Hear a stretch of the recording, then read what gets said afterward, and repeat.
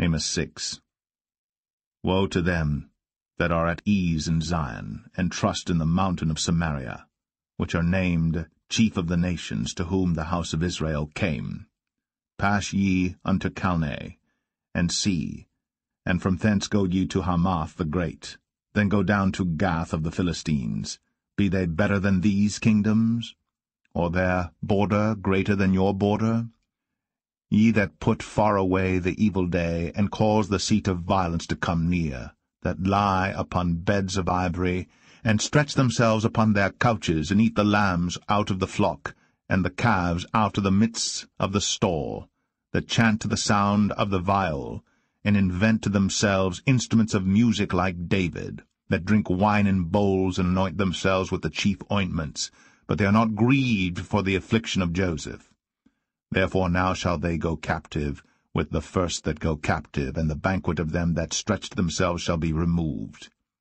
The Lord God hath sworn by himself, saith the Lord, the God of hosts, I abhor the excellency of Jacob, and hate his palaces. Therefore will I deliver up the city with all that is therein. And it shall come to pass, if there remain 10 men in one house, that they shall die. And a man's uncle shall take him up, and he that burneth him, to bring out the bones out of the house, and shall say unto him that is by the sides of the house, Is there yet any with thee? And he shall say, No. Then shall he say, Hold thy tongue, for we may not make mention of the name of the Lord.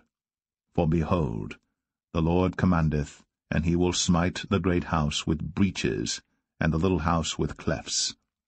Shall horses run upon the rock? Will one plow there with oxen? For ye have turned judgment into gall, and the fruit of righteousness into hemlock. Ye which rejoice in a thing of naught, which say, Have we not taken to us horns by our own strength? But behold, I will raise up against you a nation, O house of Israel, saith the Lord the God of hosts, and they shall afflict you from the entering in of Hamath unto the river of the wilderness.